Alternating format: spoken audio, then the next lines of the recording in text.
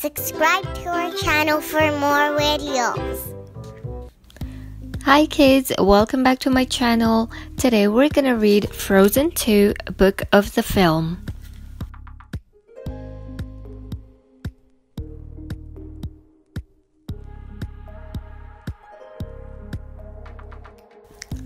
Long ago, near the enchanted forest full of elemental spirits, a battle broke out between the Arendellians and the North Uldra, who were rumored to be magical. The two sides fought against each other. However, Prince Agnar escaped and returned to Arendelle, where he became king. But the fighting had angered the spirits, and for those still in the forest, an impenetrable mist rose up, trapping them forever. As King Agnar finished telling the story, Anna and Elsa hung on his every word. The young princesses loved listening to their parents' tales about the past. Were the North Uldra really magical, like me? Elsa asked. Her father told Elsa that there was no one like her. Their mother, Queen Iduna, sang a lullaby about a special river called Atohollen, said to hold all the answers about the past. "Do you think Atohollen knows why I have powers?" asked Elsa. "If Atohollen is out there, I imagine it knows that and much more," answered the queen. "Someone should really try to find it," Elsa said, closing her eyes. Later that night, Anna woke up and ran to the window. She looked outside at the northern lights before calling to Elsa. "The sky's awake, so I'm awake, so we have to play."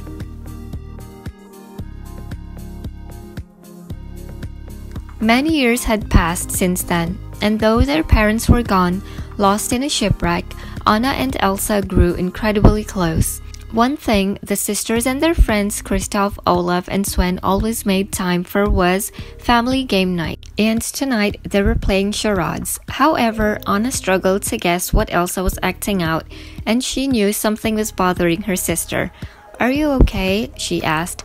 "Just tired," said Elsa, forcing a smile. "Good night," she added as she left and went to her room.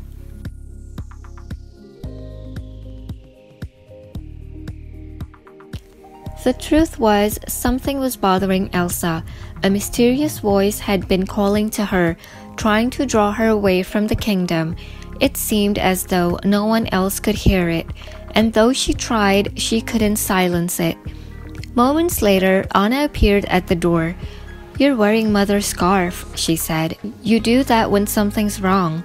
Elsa didn't want to worry Anna, so she said, "I just don't want to mess things up."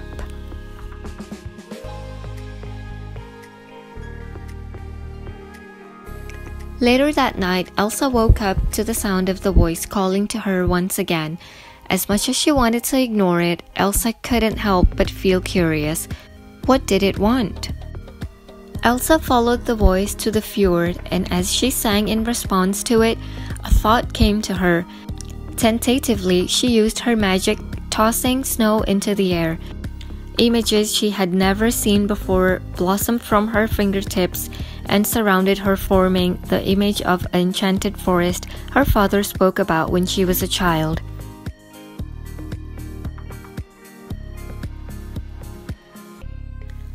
Fascinated by the imagery she had created, Elsa blasted out her magic, and an enormous shock wave swept across the fjord with a boom.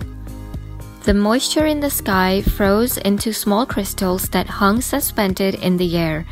Elsa looked around in awe of what she had done.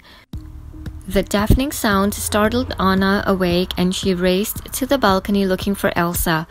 As the sisters' eyes met, a blinding blast of light came from the north, and the crystals dropped to the ground in a cascade.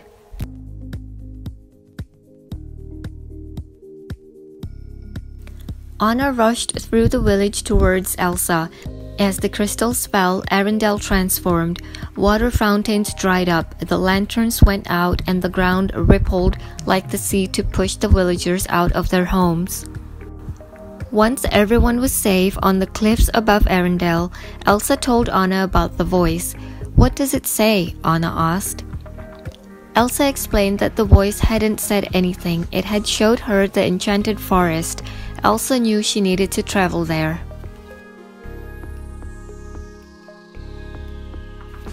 The ground began to rumble again, but this time it was the mountain trolls. Grandpappy went straight to Elsa. Both of them could feel that the spirits of the nature were angry. "Much about the past is not what it seems," Pappy said. "When one can see no future, all one can do is the next right thing." Elsa knew she needed to find the voice. Her magic made her sure about going to the enchanted forest. But Elsa wouldn't be going alone. Her friends would join her. Grandpappy motioned to Anna and told her that he would take care of the villagers, but she needed to watch over Elsa. "I won't let anything happen to her," Anna promised.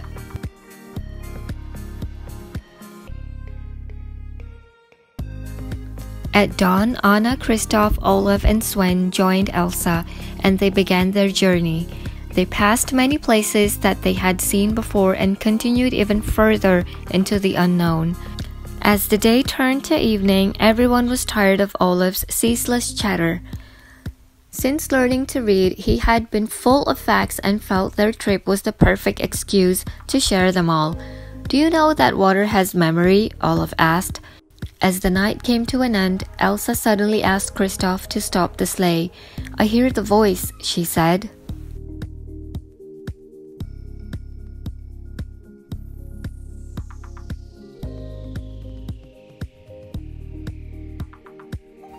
Up ahead, over a small rise in the road, was a vast ball of glittering mist. Elsa ran straight to it, knowing they had arrived. She stopped a safe distance away, saying nothing as her friends joined her. Kristoff tried to touch the mist, but his hand sprang back. It was bouncy. Elsa reached for Anna's hand, drawing on her sister's strength. Slowly the mist parted before them. The mist continued to roll back, revealing 4 stone monoliths. As they passed the pillars, the mist closed behind them, trapping the group inside. The sparkling colors in the mist shifted and aligned, then something about the mist changed. It was now pushing them.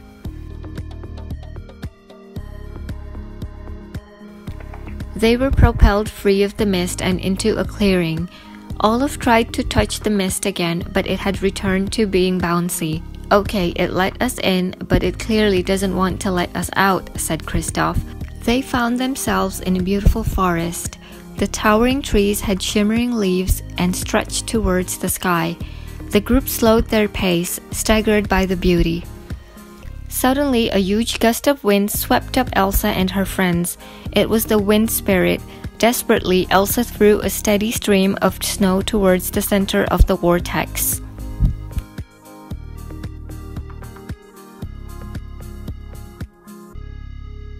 The wind swirled tighter around Elsa until, finally, she opened her arms, blasting out her powers.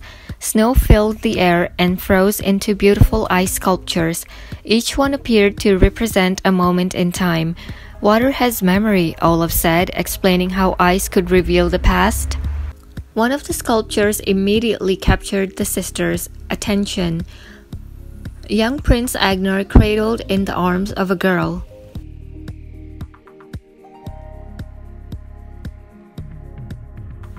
Suddenly, they heard noises coming from the bushes. Anna broke off an ice sword from one of Elsa's sculptures. Before they knew it, they were surrounded by a group of people, including soldiers.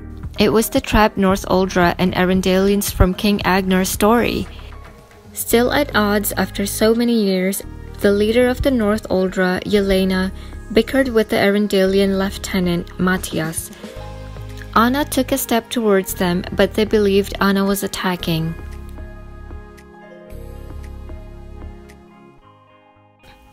Both the North Uldra and the Arendellians rushed towards the group. Elsa used her powers to send them slipping to the ground. "That was magic. Did you see that?" Matthias said. "Of course I saw it," Yelena responded. Ryder, a young North Uldra, introduced himself and his sister, Honeymarin, to Elsa and her friends.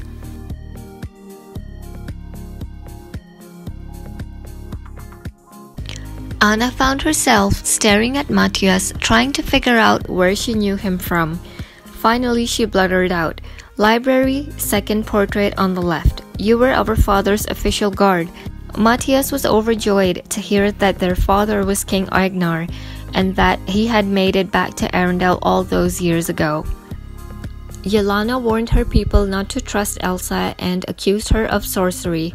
Anna explained that Elsa was not a sorcerer, but had been born with magic. "But did you know that your grandfather, your king, despised magic?" Yelena asked. "He only feared how people like you could exploit it," Matthias responded. "The spirits themselves turned against you." "They turned against you too. You are trapped here too," Yelena shouted back. Suddenly, a bright flash of fire appeared.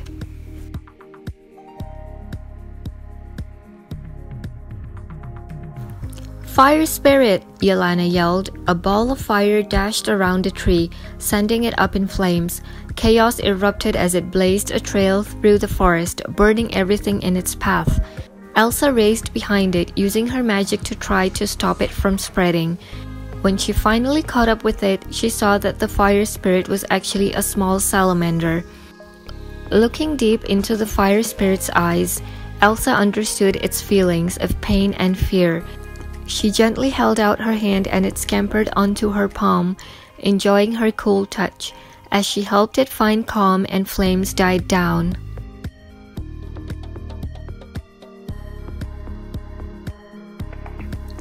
Upset by what had happened, Elsa pulled out her mother's scarf and wrapped it around Anna, knowing it would comfort her. Ryder and Honeymaron were intrigued by it. Elsa explained that it had been a gift from their father to their mother. Recognizing the symbols on the scarf, Elsa looked at the ice sculpture she had made and realized the young girl was wearing the same one. The girl who saved their father had been North Uldra.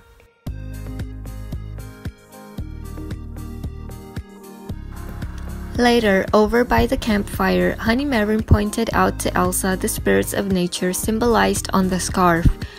Elsa was surprised to discover there was a fifth spirit. It was said to connect the magic of nature to humans, and it disappeared when people stopped listening. Some of the North Uldra claimed they heard it crying out the day the forest fell. Shortly after, Elsa realized she needed to go north right away, so she set off with Anna and Olaf close behind her.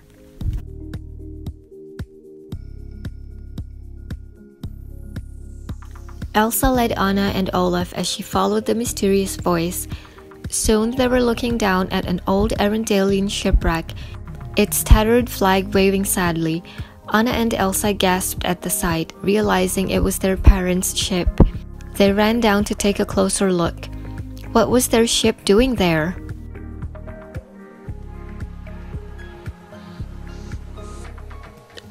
After searching the ship, they found a map that proved their parents had been trying to reach Atahollan, the special river their mother told them about as little girls in her lullaby.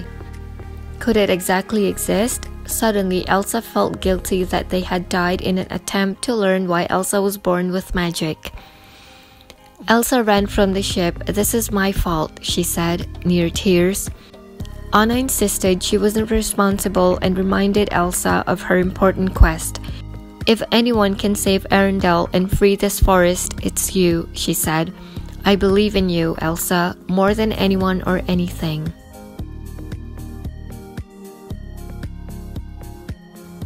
Elsa vowed to find Atahollan, but she had to do it alone. Anna wanted to go with her, but Elsa magically created a boat under Anna and Olaf and sent them zipping down a path of ice. Anna scrambled, trying to stop their progress. She thought she had been successful as the boat changed course and slid across dry land. But when it dropped down a slope, Anna and Olaf slipped into a river of sleeping earth giants and floated safely away. Later, Elsa finally reached the north and stood at the edge of the dark sea. She tied up her hair, took a deep breath, and sprinted towards the treacherous waves. She created large snowflakes underfoot to support her weight as she ran across the top of the rolling water. The waves quickly knocked her down. Elsa pulled herself back to the shore and attempted once more to cross the sea. As another wave came towards her, she froze it and used it as a slide, but the next wave broke the slide and she dived into the water. She had no time to notice the enormous water knock watching her.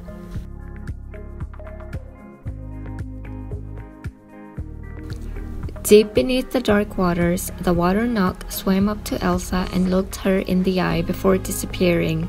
Elsa pulled herself to the water's surface and climbed onto an ice float she had created. The water knock rammed the ice, breaking it and tossing Elsa back into the water.